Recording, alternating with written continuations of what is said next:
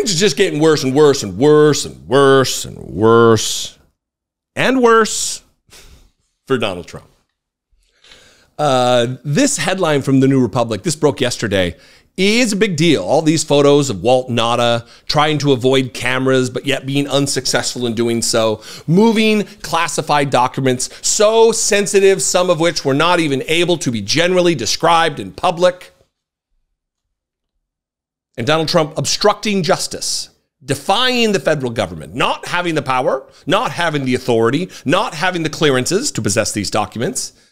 Yet he did. Here's the headline from the New Republic. Damning evidence blows up Trump's classified documents defense.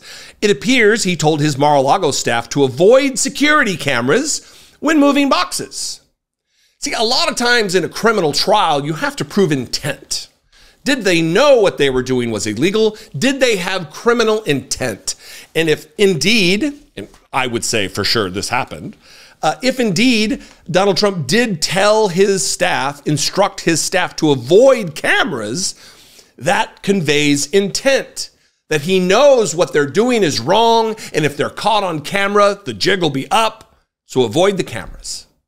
Here's the article.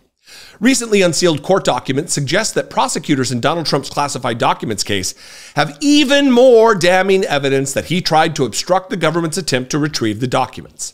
According to supporting documentation for a motion filed by Trump's legal team, the government's subpoena for Mar-a-Lago security footage seemingly led Trump to try to cover up the relocation of the classified documents. Trump was notified of the subpoena in a June 2022 call with one of his attorneys, which probably prompted Trump to tell staffers to evade security cameras when moving boxes thereafter.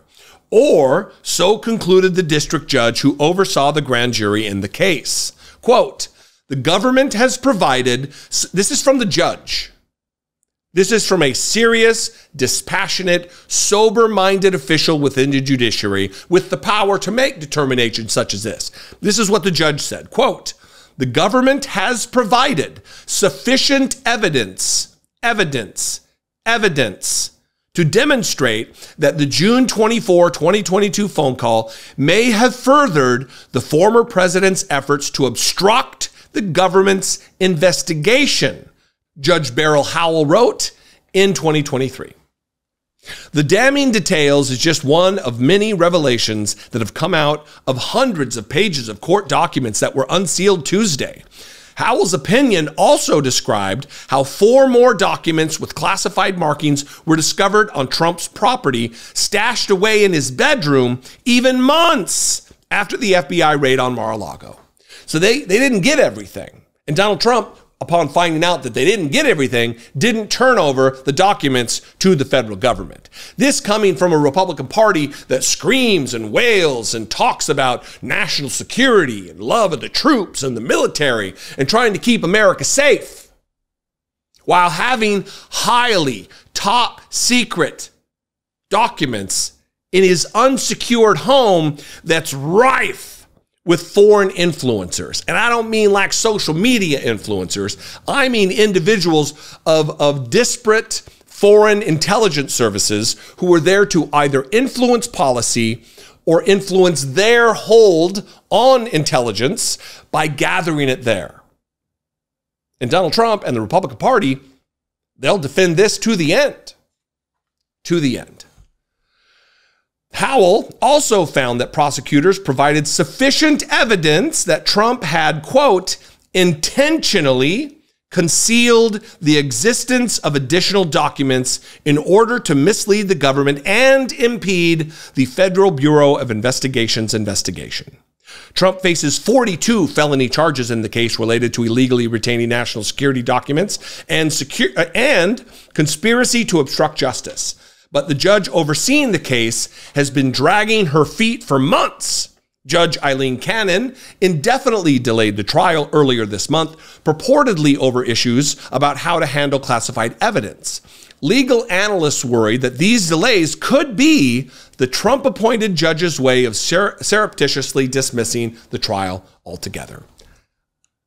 That may come, but I believe this is to delay just enough to give Donald Trump a shot at taking back the White House, at which point he will absolutely, without doubt, he's promised as much, scuttle these investigations and these court cases. With a Donald Trump DOJ, do you think the DOJ's case against Donald Trump will continue? Let's be serious with one another. Absolutely not. Donald Trump, this could be the most consequential case of all of them. This and the January 6th case that thankfully is taking place where the crime was committed here in Washington, D.C., are the two most threatening cases to Donald Trump's freedom, not to his candidacy, not to his possible presidency, to his freedom, going to jail for the ex-president. What do you think? I'd love to know. You can call, leave me a voicemail, 714-576-4054. Of course, you can email me as always, daily@dollemore.com. You can just leave a comment below. We can have a conversation there. I'm certain that we can try to disagree agreeably. It's possible. I've seen it done. If you want to help support independent media, though, that's the other aspect of the thing I always say at the end of videos, please consider supporting this particular independent media. If I'm not your flavor, if there's someone else out on this platform that gives you more value, that brings you more joy or information or whatever, support that person. If that's David Pakman, go for it. If that's Farron Cousins, do it. If it's someone else out there that you appreciate more, support that person. If it is me, though, $2 a month. Become a channel member right here on YouTube. Click the join button below. See what that's like. You can also go over to patreon.com/IDoubtItPodcast. All these are fantastic ways to help support independent media and by extension, me and what I do here. I love and appreciate you. I'd love to see you on social media if that's your thing. I'm at Dollemore everywhere. And I will see you next time, whether you like it or not. You have a choice in it. You can click or not click. Be genuine. Take care of one another.